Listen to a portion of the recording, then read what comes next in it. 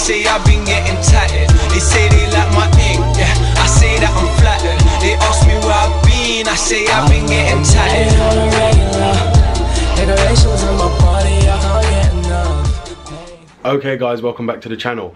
So today we're going to be going over the 5 reasons why you should buy the first gen N52 engine. Now what a lot of people don't realise is there's a lot of variables to the N52, the first gen, and the N52N and the K engines.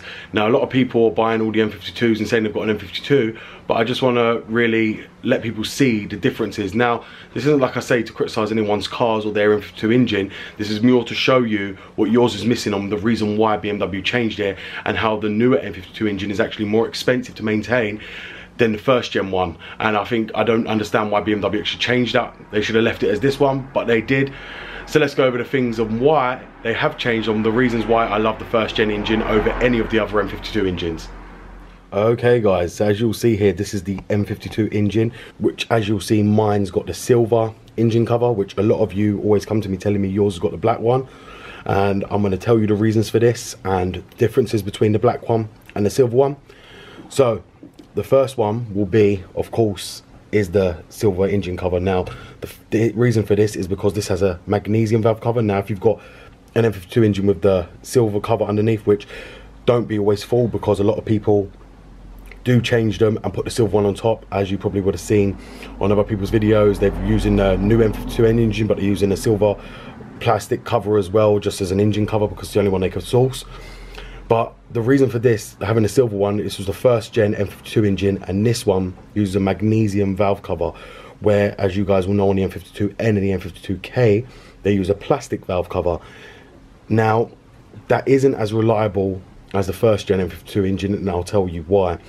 Because the magnesium valve cover doesn't crack like the plastic ones do. Second reason why is that the valve cover on this doesn't have the CCV built in, which makes it a lot more cheaper to maintain and fix. As you guys will know, the CCV, the ball, it sits under there, underneath the manifold, connected there, and all you got to do is the pipe. So if you do take this valve cover off by any chance and your pipe breaks, you just have to replace the pipe. If you end up breaking the CCV on the plastic one, you need to buy a whole new valve cover, so it ends up being a lot more expensive. Now a lot of people ain't aware of that, but that's the first difference on these. The second one on these is that the CCV on these is down here, as you guys will see, and it all goes to the manifold on a big ball. On the new ones, which is with the black valve cover, you've got one pipe that runs from there, and it's got 2 pieces on it, which looks like a Y shape, and it connects onto the manifold. Now another reason for that is because when you got the new N52K, which is in the US, as many of you guys will know, you don't have the 3-stage manifold. So you won't have the dissers, which if you get the silver one, which is the 330xi, I believe, and the 330i's, you will have the disser valves. But after 2007, BMW decided to change that and make it into a black valve cover, which then you end up losing the disser valves, which then end up reducing power. And it was all to save power, stop emissions, as they believe that the power band for this engine was what was causing the cylinder head to go, and that's why they were changing out cylinder heads. So that's why they rectified the issue and got rid of the 3-stage manifold on a lot of cars. As you guys will know, when you watch my videos, a lot of you comment saying you don't have the disser valves. That's the reason why. If you've got the black valve cover, you won't have them. In the UK, that's not the same. If we've got N52 and N53 ends up coming with the 3-stage manifold as well, even though the N53, just want to state, if you do take off the manifold, it ends up looking like a N54 engine without the manifold. That's all it is. The only difference that the N53's got is the 2 dissers, which is the 3-stage manifold. But apart from that, this is the reason why the N52 first gen is completely different. The next one on this engine is the ECU. On the first gen N52 engines, they run on MSV70. On the second gen, which is the N52K and N52N, they run on MSV80. Now, MSV80 was a detuned version of the mapping, which was on MSV70.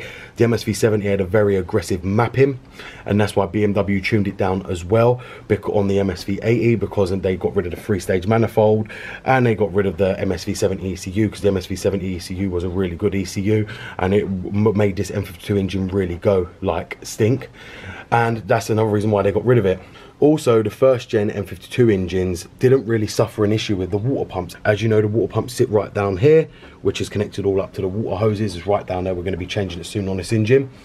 and it didn't really suffer an issue on these engines. It was the black ones that they were suffering major issues from, and I believe that was because Peerberg had a fault with them and they were fitting them, and that's why a lot of them were failing. But they didn't really have a fault so much on the first gen N52 engines. That's why if you see a lot of the first gen ones don't have their water pump changed. So the next one I just want to state on this, guys, is that this was the only N52 engine to make 258 bhp, which is the first gen ones with the silver valve cover. After that, the K and the M both ended up being restricted and losing the 3-stage manifold later on in 2007. That's why here they went to the N53 engine to try and keep the 3-stage manifold but keep the power at the same time. That's how they made 272 bhp.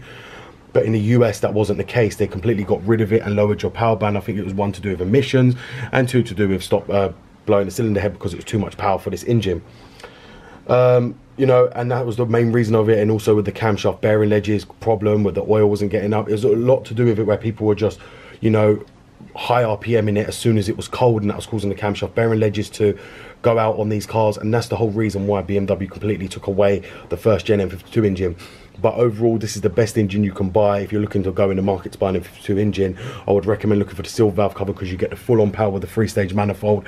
You get the magnesium valve cover, which is going to save you tons of money in the end, because the CCV kit can cost you anywhere between £70 on its own instead of, you know, 100 and something quid for a valve cover, and then including the gaskets. You know, it works out more expensive. And plus you've got to buy the hose, where with this you get the whole hoses and the CCV, then you've only got to buy the valve cover. The magnesium ones ain't hard to change either. They're a lot better and I prefer them. So it is something you have to be aware of on these. That's the only variables to the first gen N52 and the N52N and the N52K is the ECU, the CCV and the valve cover. The rest of the engines were exactly the same. The oil filter housing gasket stayed the same. Nothing really changed. It was just a power band, and that was, like I said, because BMW thought in their heads that there was a problem with this engine. Now, you can change the mapping on the MSV80s to have it like MSV70. I have done that. I'm in the process of doing that with Nathan as we speak on his E90. We have got the 3-stage manifold now working. All the discs are working.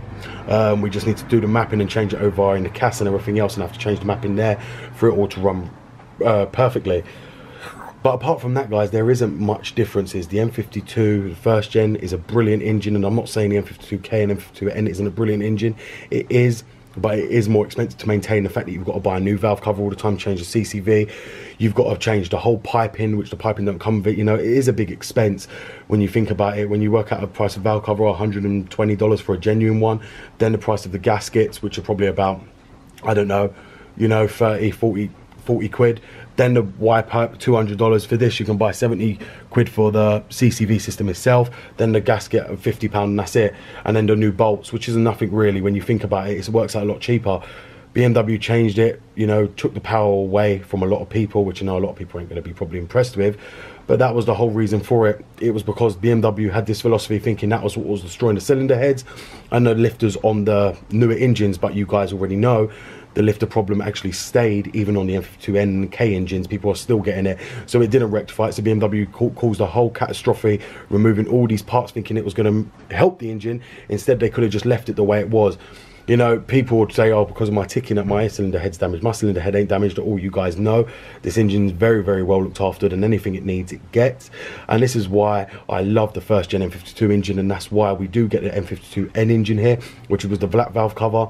But that's why I chose to avoid it at all costs. For that reason, it is high maintenance and it does require a lot more money than the first gen N52. And everyone will tell you that. Anyone in the UK knows the first gen N52 is probably one of the best engines BMW have produced.